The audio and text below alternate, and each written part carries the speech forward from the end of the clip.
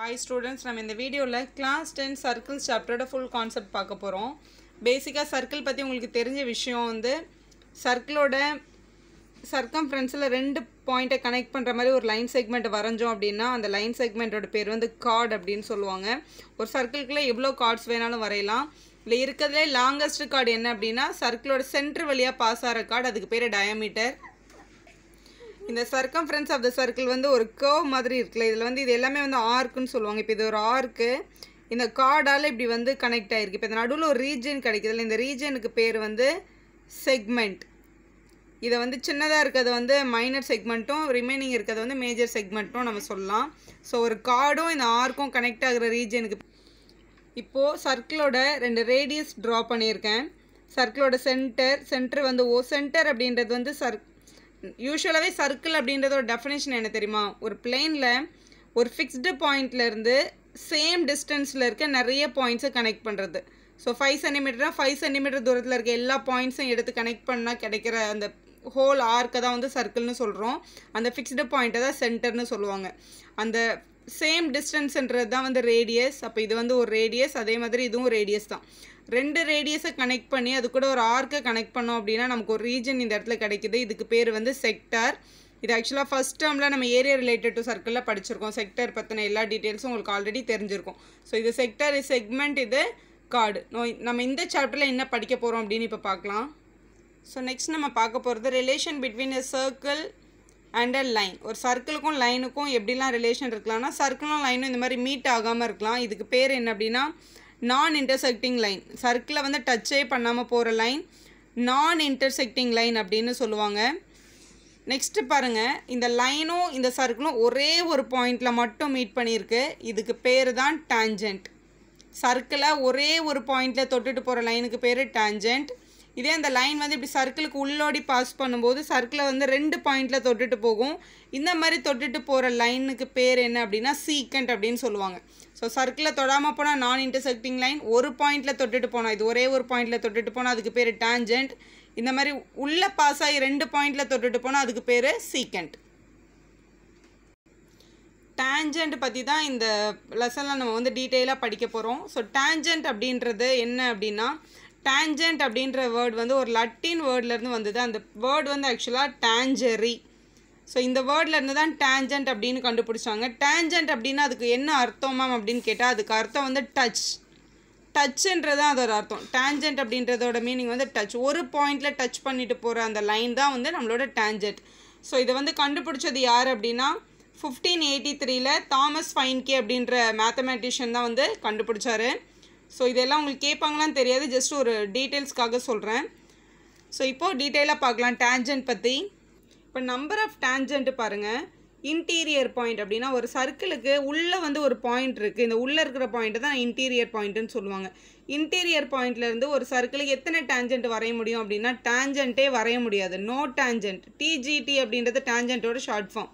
So no டேஞ்சன்ட்னு எழுதிடணும். Interior பாயிண்ட்லேருந்து எத்தனை tangent வரைய முடியும்னு கேட்டாங்கன்னா நோ டேஞ்சன்ட், டேஞ்சன்ட்டே வரைய முடியாது. நெக்ஸ்ட்டு பாருங்கள், ஆன் த சர்க்கிள். சர்க்கிளுக்கு மேலே ஒரு பாயிண்ட் தான் ஆன் த சர்க்கிள். அந்த சர்க்கம்ஃபரன்ஸ் மேலே ஒரு பாயிண்ட் இருந்தால் அது on the circle. On the சர்க்கிளில் ஒரு பாயிண்ட் இருந்துச்சுன்னா எத்தனை டேஞ்சன்ட் வரையலாம்னா அந்த பாயிண்ட் வழியாக பாஸ் ஆகுற மாதிரி நம்மளால் என்ன வரைய முடியும்? ஒரே ஒரு டேஞ்சன்ட் வரைய முடியும். So one tangent. இப்போ எக்ஸ்டீரியர் பாயிண்ட். சர்க்கிளுக்கு வெளியே ஒரு பாயிண்ட் இருக்குது. இந்த வெளியில் இருக்க பாயிண்ட்லேருந்து இந்த சர்க்கிளுக்கு எத்தனை டேஞ்சன்ட் வரையலாம் அப்படின்னா சர்க்கிளில் இங்கே ஒரு டேஞ்சன்ட் வரையலாம், அதே மாதிரி இப்படி கீழே இருந்து இப்படி ஒரு டேஞ்சன்ட் வரையலாம். ஸோ இங்கே ஒரு பாயிண்ட் கிடைக்குது, இங்கே ஒரு பாயிண்ட் கிடைக்குது. ஸோ இந்த இடத்துல எத்தனை டேஞ்சன்ட் வரைய முடியுதுன்னா ரெண்டு டேஞ்சன்ட் வரைய முடியுது, 2 டேஞ்சன்ட்ஸ். ஸோ எக்ஸ்டீரியர் பாயிண்ட்லேருந்து எத்தனை டேஞ்சன்ட் வரைய முடியும்னா 2 டேஞ்சன்ட் வரைய முடியும். ஸோ சர்க்கிளும் டேஞ்சன்ட்டும் மீட் பண்ணுற பாயிண்ட்டுக்கு என்ன பேருன்னு பார்ப்போம். ஸோ அது பேர் தான் பாயிண்ட் ஆஃப் கான்டாக்ட். இப்போ இந்த சர்க்கிளோட டேஞ்சன்ட் வந்து இப்படி இங்கே ட்ரா பண்ணியிருக்கேன். இதில் ஒரே ஒரு பாயிண்டில் தான் டச் ஆகிருக்கும். இந்த பாயிண்ட்டுக்கு பேர் என்னென்னா பாயிண்ட் ஆஃப் கான்டாக்ட். கான்டாக்டில் இருக்கிற பாயிண்ட், லைனுக்கும் சர்க்கிளுக்கும் கான்டாக்டில் இருக்க பாயிண்ட் தான் பாயிண்ட் ஆஃப் கான்டாக்ட்.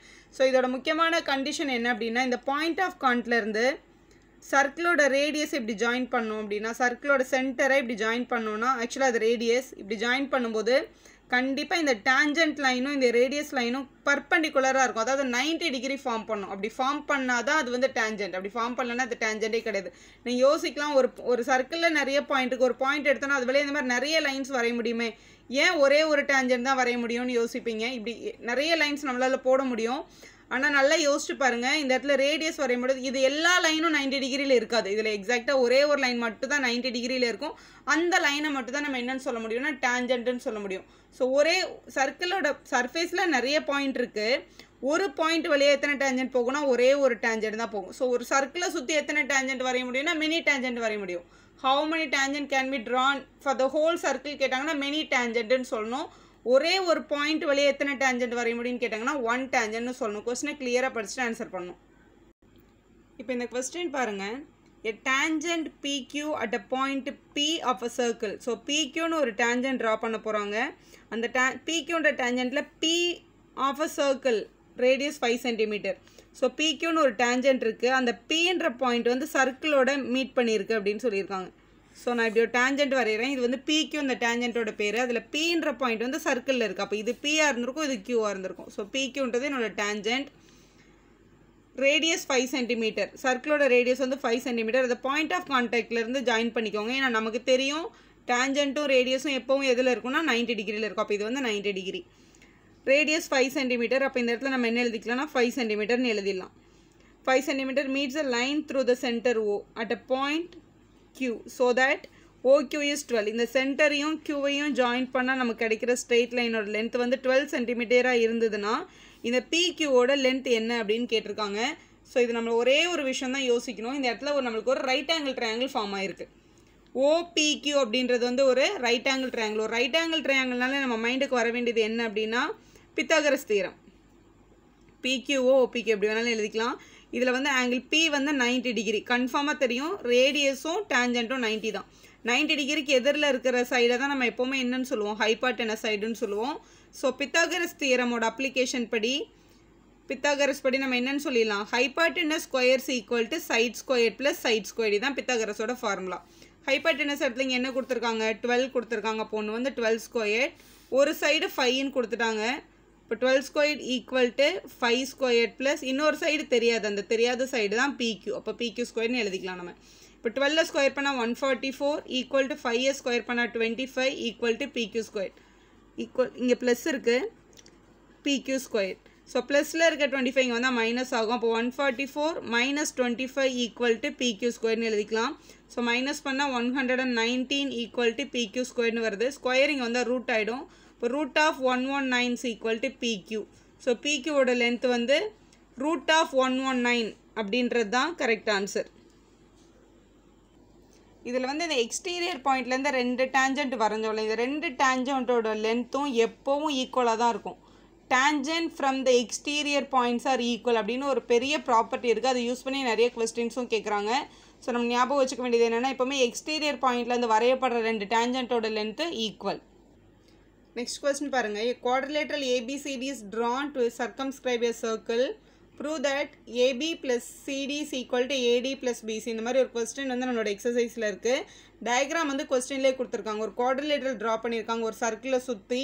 இந்த டயக்ராம் கொடுத்துட்டு இந்த கீழே AB ப்ளஸ் CD அது வந்து ப்ரூவ் பண்ணணும் நம்ம. இப்போ இதான் கொஸ்டின், இந்த டயக்ராம் தான் கொஸ்டினில் இருக்குது. இது ரொம்ப சிம்பிள்.